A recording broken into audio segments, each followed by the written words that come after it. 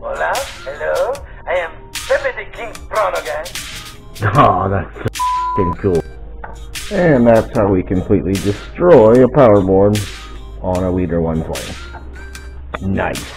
Hey everybody, and welcome to the channel. It's your boy here, Pepe Prawns of the Quadcopter Review, here to give you another little tech tip video. I'm not going to call them Tech Tip Thursdays or Tuesdays anymore, because I really want to give you tech tips that actually matter and not just try to find some to make up. So I'm doing these now just as we find them and as we need them. So today's tip's going to be about how to adjust your voltage meter that you're seeing in your OSD when you're putting your batteries on. You go, wait a minute, this is supposed to be a 4.35 when fully charged, and why is it showing 4.2? It's making me quit earlier. I quit at 3.7, yet it shows it at 4.0. So we're going to fix that through Betaflight. Works exactly the same in Butterflight if you're using it. So what we're going to do is, if you remember when I was flying the new UR65 that we got, I mentioned one thing you'll note right off the bat is that the voltage meter is jumped to pretty much flat battery right out of the box. That was me. I set it up wrong in Betaflight and it was giving me some bad readings, but that's all fixed and not an issue. You just want to make sure you make that correct when you set yours up. Well, here's why it wasn't a big deal for me to say I'm just going to fix that. So what you do is have your battery ready and have your quad plugged in and ready to go in Betaflight. Now, I'm going to use the meter number I'm getting on my charger here. As you'll see, when we get to channel 1, that is our Tiny Whoop HV battery.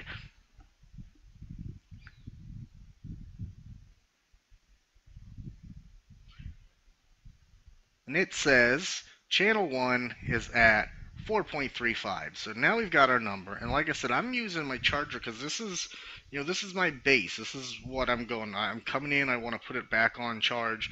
When I'll run my batteries a little more aggressively because I'm doing reviews than probably you guys are. But let's say we want to come back in at 3.7, which usually means we can run it down to about 3.4, and then you can expect it to bounce back up to that number. But this is what I'm going to use as my gauge. So we think we're going in at 4.35.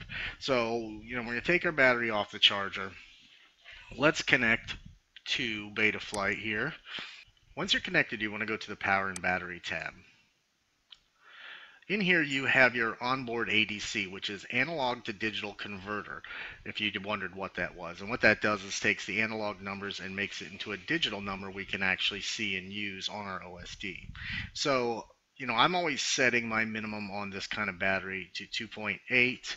I do the maximum cell at 4.4. We can only go to 4.35, but at 4.3 I'll show you the oddities that happen and why I go 4.4. And I set my warning to happen at 3.0.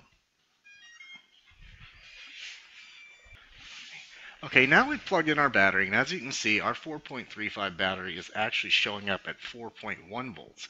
Now, we know that's wrong because we've already checked it. So, the easiest way to fix this, now this isn't the Bard will get out your tools and all your craziness and stuff like that. And he'll even tell you this is a perfectly fine way to do this. Go into your battery section, or tab, and right here in the voltage meter, you'll see this scale. What you do is you move this scale up,